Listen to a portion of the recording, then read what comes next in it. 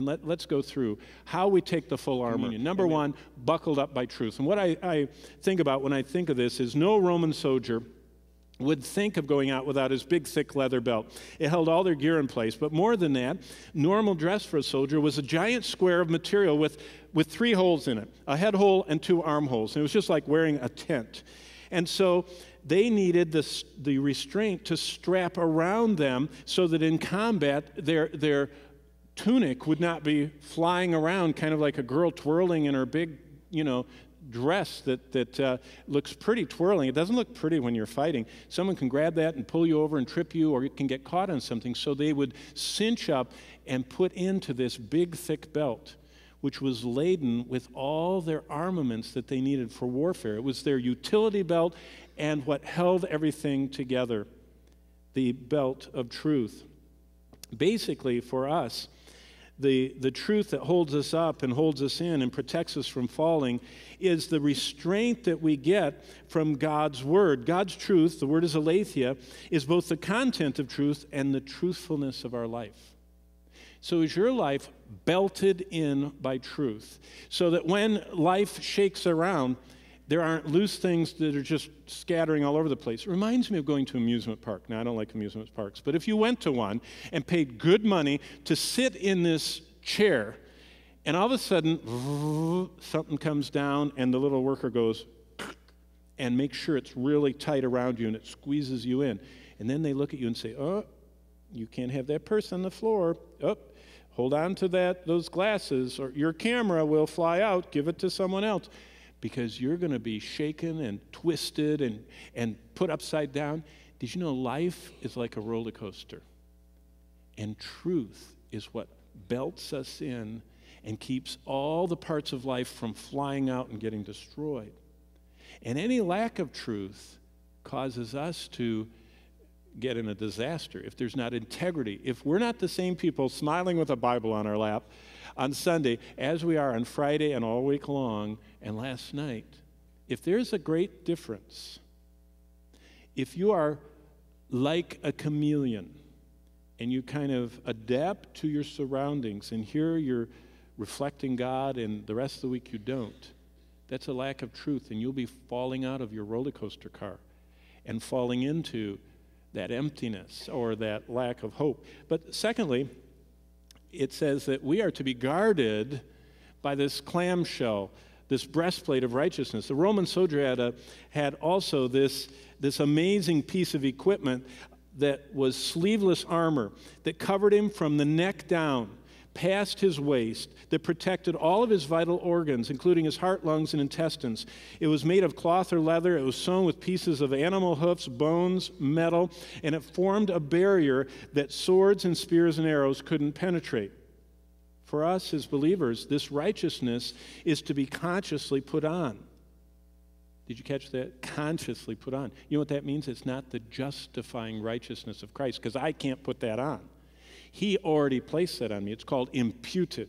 And that's from his department. It's like an electronic transfer. Boom, he did it. I can't put it on. This is practical, personal, chosen, living in obedience that we put on, that guards us. It is the conscious putting on what the Lord says that we are to put on. Like a soldier's armor protecting our lives, Satan wants to cloud our emotions. I mean, think about what Satan wants to do.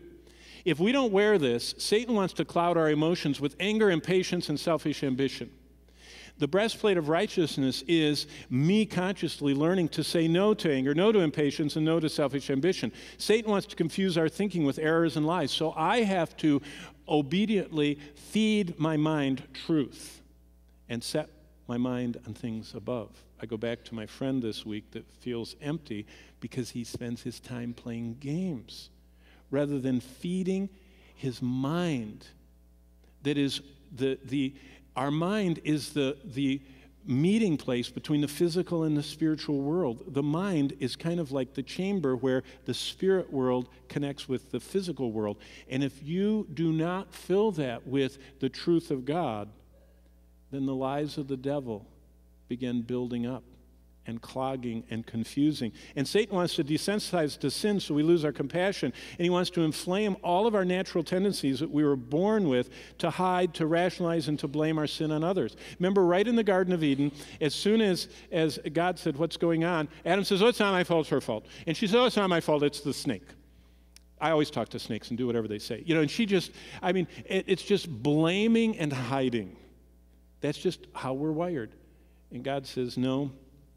We are safe only when we have our thoughts captivated by Christ, when we set our mind on things above, and without that righteousness by choice, we're constantly getting not lead poisoning. I was thinking about, all the people that live in Flint with drinking in that toxic element.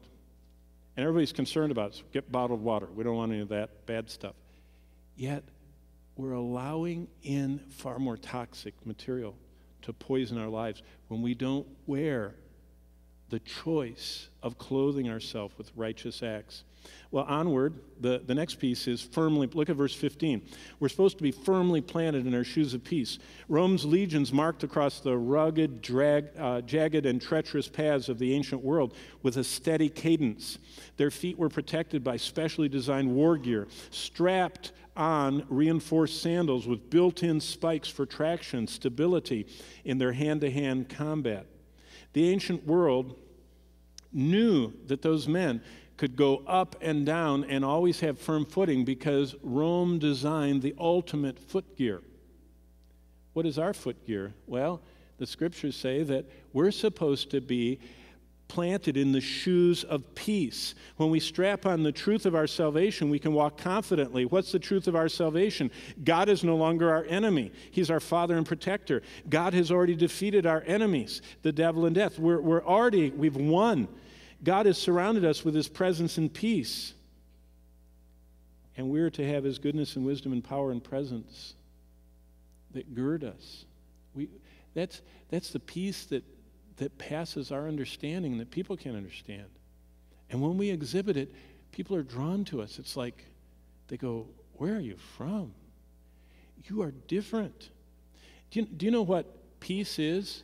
The peace of God is we get detached from being anxious about our circumstances. It's connected to joy. Joy is the persistent state of joy when our lives are no longer up and down with our circumstances. That's joy. And the peace comes when we look at everything around us and say, I am related to God. He is my Father. He is greater than all and has given me all things. And I can be firmly planted, unlike the wicked who are like the raging sea, who are restless, who are tossed, who are endlessly dashed upon all the rocky circumstances along the shores of life. That's everybody we live around and work with. They're just being dashed on the shores of life. And they don't even know have you ever seen someone knocked over by a wave and beaten on the rocks and your heart goes out to them? That's how our heart should go out to everybody around us. And that's what we should not be like if we wear these shoes of peace.